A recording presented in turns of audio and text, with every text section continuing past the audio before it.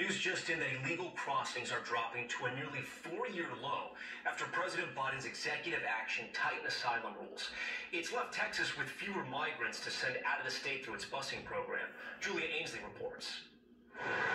Tonight, a stark contrast at the southern border, where streets once filled with hundreds of migrants are nearly empty as illegal border crossings have plummeted. Now, fewer than 2,000 migrants are crossing the border illegally per day, down from 4,000 in May and a staggering 8,000 daily Border Patrol apprehensions in December. We traveled to El Paso, where we spoke with the mayor about the change the city is seeing. We've seen the numbers go way down back in November, December of 2022, where we had 2,000, 2,500 every day. Now we're averaging under 400. So the sharpest decline he noticed was this June. This action will help us gain control of our border. When President Biden announced new asylum restrictions. For Texas Governor Greg Abbott, the decline means fewer migrants to fill buses he has been promising to keep sending to blue cities like Chicago, New York, and Denver. Those buses will continue to roll until we finally secure our border. Despite that promise just last month, we've learned that because that flow of migrants is drying up, Governor Abbott has been having a hard time filling those buses he once sent daily from right here to those blue cities. We spoke with city officials from 6 cities who at one point were receiving thousands of migrants from Abbott's buses. They tell NBC News they haven't received a bus in weeks.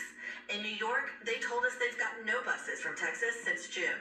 For Philadelphia and Washington, D.C., it's been even longer. No Abbott buses since December. The Biden administration says that drop is a direct result of the executive action.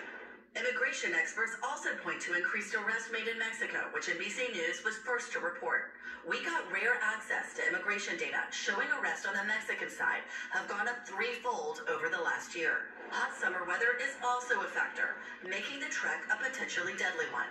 We met Ruben Garcia, who runs El Paso's largest migrant shelter network. What we're hearing a lot now on the campaign trails about how the border is open, it's chaotic, it's not secure. Is that true? Is this chaos down here? No, that's categorically not true. In fact, the numbers are very, very low. At Ruben's shelter, we met Yosani, who told us she crossed the day after Biden's asylum restrictions went into effect. Her husband was sent back to Mexico, but she and her son were allowed to stay here, she tells us. ¿Qué es tu sueño para ti y tu hijo? Bueno, mi sueño sería...